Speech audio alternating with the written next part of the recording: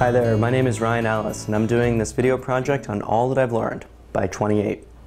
Now I'd like to share with you a collection of some of the most important business lessons I've learned in the last 10 years. Let's get through them. First, don't get stuck in analysis paralysis. Take action now. Sometimes you're not going to see all the way to your end destination when you start, but just take the very first steps and the world will open up with new people, new resources, and new opportunity that enable you to achieve more than you can even fathom today. It's up to you to get out there and do it, to take the initiative, to take chances, and to make things happen. Investors don't invest in systems that go home at night. They invest in businesses that have systems and processes that can run even without the main entrepreneur having to be there. Don't be afraid of failure. Most people are afraid to fail. They worry constantly about not living up to expectations, about not making a mistake, or about trying something new. Because of this, most people never get started on the path toward reaching their goals and their full human potential, and thus they assure themselves of the very thing that they are afraid of: failure and mediocrity. In order to become a successful entrepreneur, you'll have to pay your dues and fail a few times. You'll learn lessons, and only then will you be able to come through a winner. While you don't have to take wild chances, you do have to take some risk, and most importantly, you have to get started quickly. Recognition and praise are often bigger motivators than monetary compensation. Never forget that as you work with your team. Always communicate frequently and openly with everyone, including customers and stakeholders, during negative events. The worst thing you can do during a negative press event or downtime is be silent. Once you have 80% of the needed information necessary to make a decision, make the call. You'll be right more often by acting quickly and learning and incrementally improving than by simply making a decision once all the information is available. By increasing the frequency of decision making, you will be able to achieve much more than simply by waiting longer. The next is that when things are going well, it's the right time to prepare for when things won't be going well. When you don't need money, get a credit line. When things are growing at 100% a year, think about your strategy of if a competitor were to come into your industry and make your product free. The next lesson is that building a business is sort of like moving something heavy. It takes time to get the inertia going, but once you do, inertia can begin to take over and things can start moving even more quickly. That comes from Jim Collins and the concept of good to great of the wooden wheel. The next lesson is that part of the CEO's job is to find and hire people who can do their roles much better than the CEO himself or herself could, at least twice as well. The next lesson is to build consensus about strategy and direction with a small core of your team, and then share widely with your full company. At the same time, taking in feedback with a large group of people by having automated systems and processes that get feedback from their customers and the front lines all the way up to the senior management team.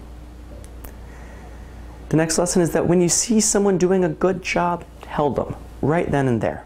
And if you can get into the practice of writing just one handwritten note a day that you can give to one of your team members, people will treasure those notes and you'll be able to achieve much more, and people will love working with you. The next lesson is that there is great power in deadlines. All a deadline is a time at some point in the future at which you want something to happen, and there'll be some consequences positively if it does happen and some consequences negatively if it doesn't happen. Deadlines in reality are almost always artificial and made up. But a good leader knows how to use deadlines to drive focus on a team, and also after a key deadline is achieved and passed and a key milestone is achieved, giving the team a little bit of time to refresh and rejuvenate, which is a key part of optimal productivity. The next lesson is that to create a great organization, you must build a system to cultivate greatness in leadership potential in others. You should be investing in your brightest employees and in their potential to someday take leadership roles within your organization and to innovate and create for the future. You also want to give immediate and specific feedback, particularly about things that you want to be improved or negative experiences more often. You want to give someone the ability to become great at whatever they do and mentor them along the way. The next lesson is that you want to make sure your incentive structure, both your Monetary and compensation incentive structure, as well as your intrinsic feedback mechanisms, incentivize the right goals and the right behavior. You can take the most recent example of the Olympic badminton teams from China and Korea who purposefully tried to lose because there was an incentive structure from the people that created that game that if they lost, they would actually be advantaged in the next round. Good leaders ensure that incentive systems incent the right behavior, and the behavior that leads to customer value creation. The next lesson is that once you get past about 20 employees and you start to have different layers within your organization, you want to start conducting performance reviews that are written and documented, ideally on an online automated system, that includes 360 feedback. 360 feedback simply means that every person within an organization, both your supervisor, your peers, as well as people who directly work for you, your direct reports, can give feedback on your leadership style, on your managerial style, on your performance, and on your productivity. And oftentimes, the best feedback you can get is feedback from those who work for you. Yet, for some reason, most performance reviews are always coming from a superior to a subordinate. Often, subordinates can give the most valuable feedback for their superior. The next lesson is that all team members should have a process in which all team members share their personal goals and their dreams with their teammates, not only with the leader of that group, but with all of their team members. And once there is a holistic understanding of someone's true motivations and what drives them, they can often work much better as a team, and you can create a managerial structure that aligns what they want to do with their life with the goals that you have for the company. The next lesson is that when you get to about 50 employees, hire a chief operating officer that can be your operational execution partner. They often say that entrepreneurship is doing something others won't for about 10 years so that you can do what others can't for the rest of your life. Entrepreneurship is an investment in your future, in your family's future, and in your ability to leverage your time and assets to create organizational structures that make a difference in the world. It is for many people something that's not right, but if entrepreneurship can be for you, it can be extremely rewarding and enable you to do things that many people are unable to do. Entrepreneurship is a special field, but if you can be part of it, it can be very exciting. Entrepreneurship is about passion, following a dream, and changing the world with plenty of craziness along the way, as Jeffrey Busking says. The next lesson is that becoming a successful entrepreneur, it's not easy. You must have persistence, dedication, tenacity, and the ability to deal with adversity. It's not for everybody, but if it's for you, it can be rewarding. And if you can have the ability to get through this adversity by being deeply passionate about your mission, great things can be achieved. The next lesson is that you may not be able to do everything at once, and you want to take a long-run approach.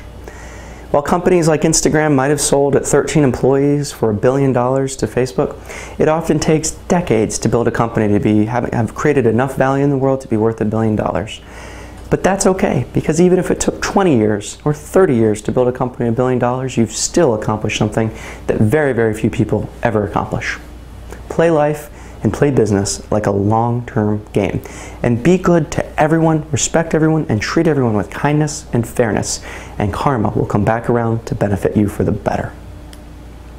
The next lesson is that if you presently, today, don't have the financial resources, the experience, or even a good business idea, particularly if you're a younger or first-time aspiring entrepreneur, intern or get a job at a company you are passionate about and start learning.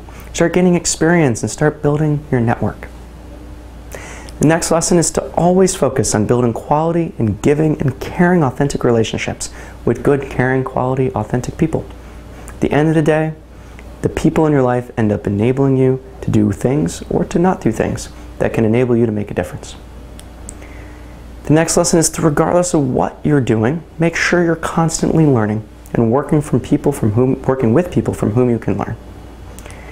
You also want to take a proactive role in your personal planning and in your business planning and goal setting, and in the evaluation of your results personally and professionally. Now, many people are afraid to ask for help from others, but if you ask for help, people are often willing to help.